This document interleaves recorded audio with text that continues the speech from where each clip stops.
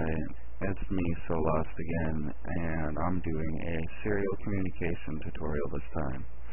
I've had a lot of people ask me about on my server, asking me about my new macro, and since most of you guys are from here, this is the voxel mod UI. I get to add all of those buttons and change what they do. Alright, so that's my couple of seconds on how I've got my macros and all of that. I've got macros to keys too, like for my move, -S. Anywho, alright, I'm going to start at this end. Move. Serial communications. This is a 16-bit, two-way serial communication device. Yes, two-way, on a single wire. Alright, now for the serial send. Alright, we have our send button, which is this guy right here, which we'll wait to push. We'll show you a demo of it. Okay, so after we hit send on here, it goes right down into this monostable. Alright, this monostable puts us out a stable 2-tick pulse. So that 2-tick pulse on a delay of 1 tick, so 1 tick later, 2 ticks later, and boom, we've got our start signal. Okay, who cares about the bus speed at the moment?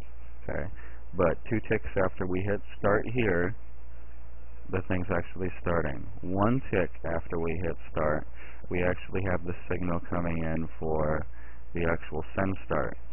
Okay, so on a delay of 2, 4, 5, 6, 7 ticks later, we get our first signal into our first piston here. Alright, and you can time this at 3 ticks per piston in order to get the serial send to go faster. 2 ticks is a little bit wonky, and yeah, you'd be lucky if you get it to work on 1 tick. You have to do some like really precise stuff and have a really lag-free server. Anywho, I left it at 4 for, you know, absolute stability. Okay, so every 4 ticks we're switching from 1 bit to the next until it comes down, and we've got this master return line, and that goes to this RS NOR latch here, specifically for that after we hit start, it will send out our start signal, begin our sequence. This latch is on, so then you cannot spam the send button or have some kind of erroneous signal come through in any which way. As soon as you hit start, this thing will lock up and go through one complete sequence and will not stop until it is completely done, and then the latch resets. Then you can actually do another send cycle again. Okay, so we've got 2 ticks before it gets to the actual send. Okay, and then we've got the 1, 2, 3, 4, 5, 6, 7 ticks before the signal actually starts. Okay, so that's a difference of 5 blank ticks is what we'll be going through. But after that, then there's also 1, 2 more ticks that we have to account for. So we'll have 7 empty ticks before the first bit is actually coming down the bus. Okay. Now, for the receiver, when the signal comes in, we've got 1 tick here on the receive, 2 ticks, 3, and then it's into this guy. This is just put in here as a manual reset. Well, 3, and then 4 ticks, 5 ticks, then the reset occurs. Let's see, do I have this correct? That's 1, 2, 3, 4, 5, 6. So it's 6 ticks after receiving the start signal. It actually does the reset on all of the latches, and I'll go ahead and show you what that looks like, because I'll put this manual reset there. So it resets all of these latches conditions as such. And then we've got 1 tick, 2 tick, and this latches our system for the extra data coming in isn't going to trigger several start signals again. So 1, 2, 3, 4, 5,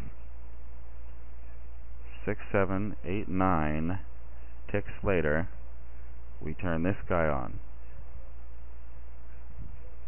Okay, so that accounts for the 7 to charge up the system, and then the 8, and then 9, and then the bits going down the line. Okay, so there's the actual preciseness of the timing between all of it. And then we've got, as this is going through its receive sequence, like I said, this is two-way. We've got this set up so that while it's sending, that ORS NOR latch also blocks the input to this receive module. So we'll just do a pattern to show you that it'll send through the right way. So every other one, 2 on, 2 off.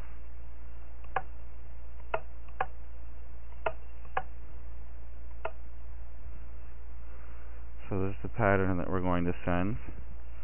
And like I said, this is a two-way system, so until it's sent here, it blocks that off, goes down, sends each of the bits, which goes down our two-way receiver. And look, we've got our checkered pattern back and forth, 2 on, 2 off, 1 on, 1 off, 2 on. And that works, but the signal coming into here isn't going to get through to here and do anything to the actual send unit, so we've got that set. And the send unit shouldn't be active, so now our signal comes through, so then we can receive on here. And then we use these nifty little two-way repeaters that I think I can actually tweak a little bit to get some more stretch out of it, or actually want to switch it to these guys, because these are, what, 3 ticks? 1, 2 ticks for pass-through, 3 ticks for the full lockback. So 2 ticks for the pass-through, and this guy is 1 tick on pass-through, because as soon as the piston goes, pop, you've got, your signal coming out. Did I put buttons on this? No, I'll put a switch. See, it's pretty much instantaneous. Alright, so that is the serial communication tutorial. Now, some of the extra little features of this, you'll see that I actually use sand and the pistons from below. This is to keep the signal from butting the piston and having it lock on. So this is our quote-unquote signal isolation that we use. So that is that. Now, this wouldn't be, proper tutorial without showing you all of the serial information that I know. This is, two-way as the culmination of, work. I also had a three-way or a triple receive buffer, so that when you send, you can it'll go into one receive buffer, and then the next time it receives, it'll go into the next buffer. So it'll actually page through an order through 3 different buffers. So as long as you know you're getting data, you can page through yourself. This is my proof of concept, a little 8-bit one that I did on the floor.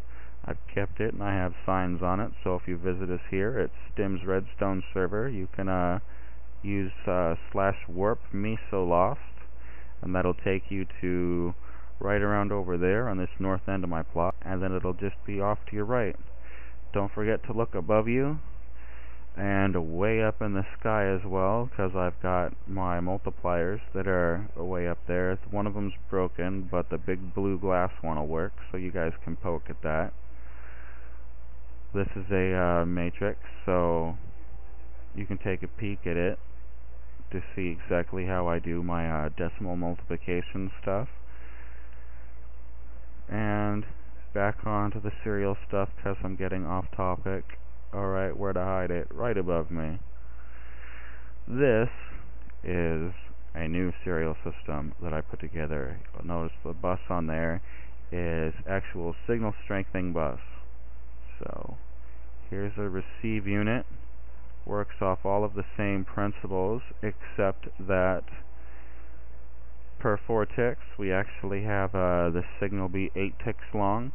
I haven't tested it with anything else. I default built it straight as this, and this is literally my prototype signal strength serial build. Added this little guy here so that while this is on, you'll have to use this thing as a switch in order to hold information coming out. Otherwise, if you turn the switch off, there'll be no data. Now if you go like this, then you can actually use the memory cell function on this and go program, and poof, now it holds the data. And if you want to reset all of them, you just hit the little reset button and it resets your sending buffer.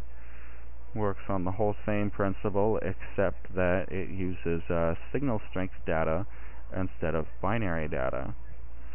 And we've got this, I'll let you take a peek here at the bus. We've got exactly 2 comparators between each of the bits out to the actual thing where we've got the start of our bus that goes over to the receiver. And then we've got our timing hodgepodge here along with our RS NOR latch to keep us from spamming it. And this is all compacted even more.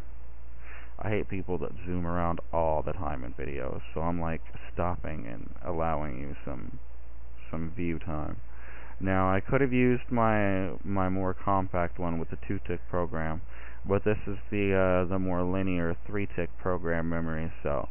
Because of this extra repeater here, which you need on a 1 signal because it won't reach far enough, we have to have the another tick on write delay, whereas this would be compacted over that way, and the 1 would directly power that repeater there for the reset. Having the input block being this one right there, I mean, I technically could have done that, but I wanted the space. Like I said, this is a prototyping build, and I didn't have to use, the most top-of-the-line equipment that I had. And go ahead and give you a run on this. We'll leave this in memory function, and the data we're going to send through, try and send a somewhat sawtoothy so you see it does right. So we'll do a C. Actually, we'll do switches here just so that you'll be able to see it easier. And even with the stupid little thing, with the thing in memory mode, as long as you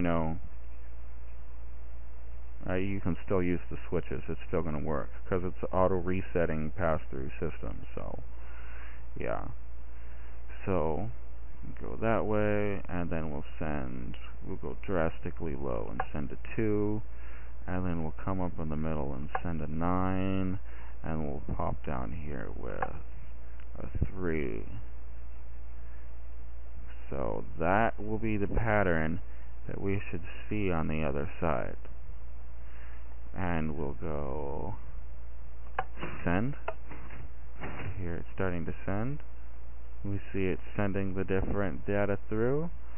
And yeah, I know it's backwards, but there we go. We've got our C293.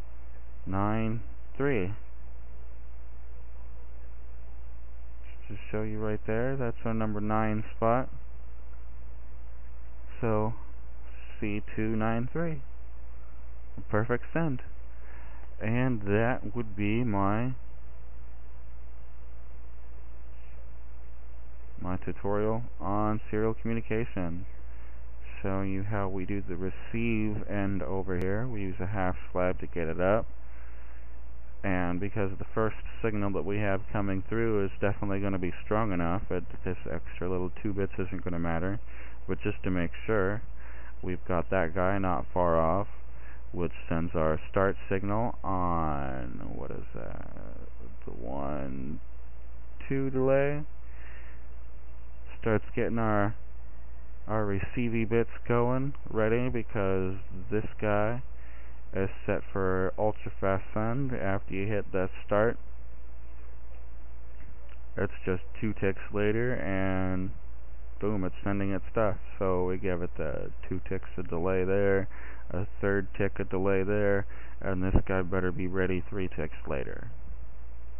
That's how we compacted all of our switching circuitry. So before I get it run on too terribly long, I know, Gore, you're not going to like being able to see this, but yeah, alright, 60 minutes. That's a good enough serial tutorial. Well, I hope this helps you guys out with any of your serial questions. And if you have any questions, feel free to catch me sometime while I'm on STEM server. Alright. Later, guys. Alright.